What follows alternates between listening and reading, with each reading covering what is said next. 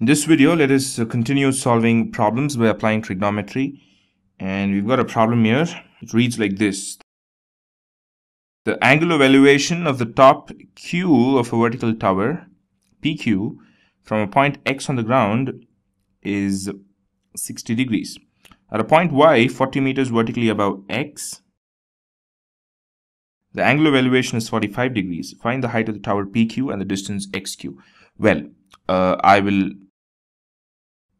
let's try to make this a lot more easier by drawing the required diagram, to understand this problem. So what I'll first do is, now the first thing that comes here is the top Q of a vertical tower PQ. So let's get the vertical tower PQ first. Here it is, PQ. We've got this, right? Well, now the next thing what it says is, the angle of elevation of the top Q, the angle of elevation of this point Q from a point X on the ground. That point, let's say, is somewhere here, all right? This is X, all right? This is X. So it says it is 60 degrees. Let's join this now. Right, so this is 60 degrees, and then it says, at a point Y, 40 meters vertically above X.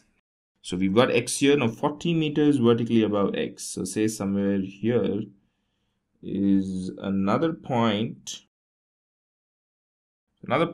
Y, right? That's what it says. Y, the angle of elevation is 45 degrees from this point. So we need to draw the reference line for this, right? Here it is. This is going to be 45. If it will not be exactly accurate, remember this is just an illustration. If you want to get it right, please do use the necessary geometrical instruments to get it right. So we've got 60 degrees here and we've got 45 degrees here. And then what now? We need to find the height of the tower PQ and the distance XQ. All right, we need to find XQ and PQ. That's all. It's as simple as that. So now we know that this is 40 meters. So this is also going to be 40 meters, right? So we need to find PQ. So we've got this one. So let's see what we can do with this. All right, let's get started now with the problem. Now let's name this here.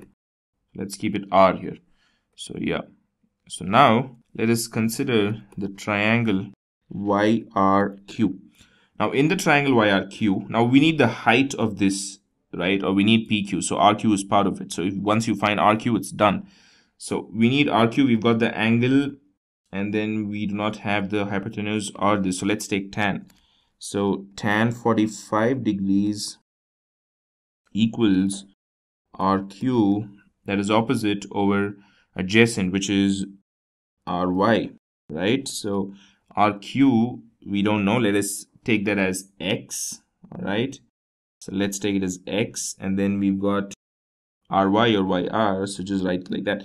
We know that tan 45 is 1, so 1 equals X by RY.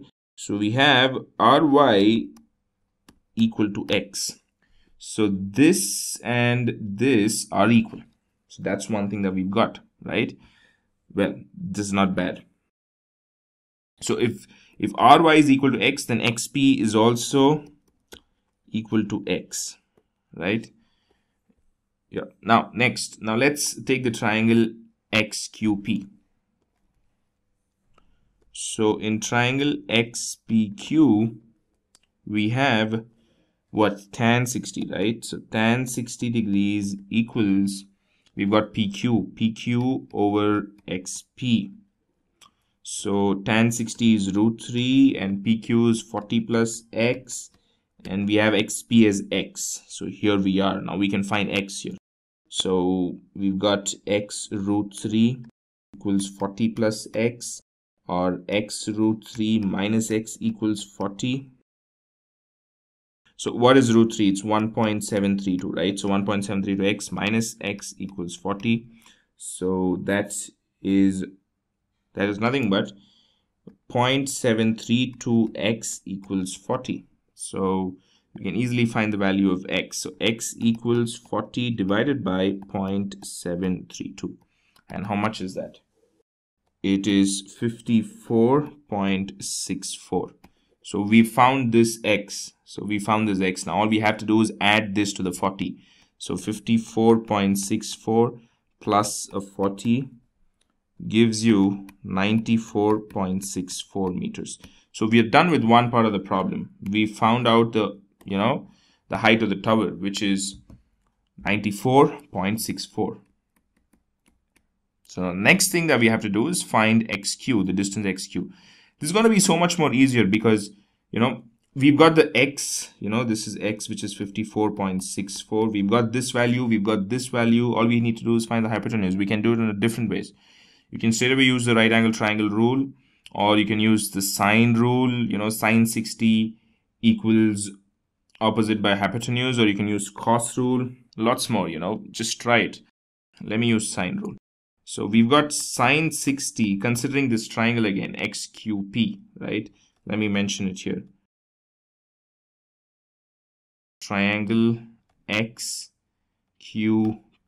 Consider in that triangle, we've got sine 60 equals pq by xq, because sine theta equals opposite by hypotenuse, right? So pq by xq. So sine 60 is nothing but root 3 by 2. So root 3 by 2 equals pq is nothing but 94.64. xq is what we have to find. So proceeding from here, we'll have xq equal to 94.64 times 2 over root 3. Solving which, we will get 109.3 meters.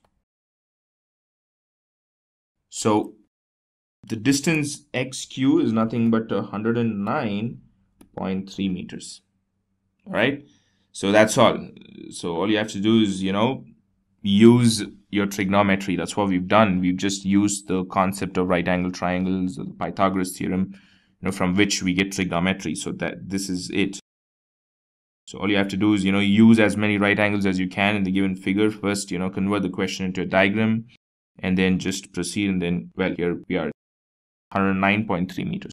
So I'll see you in the forthcoming videos with more math.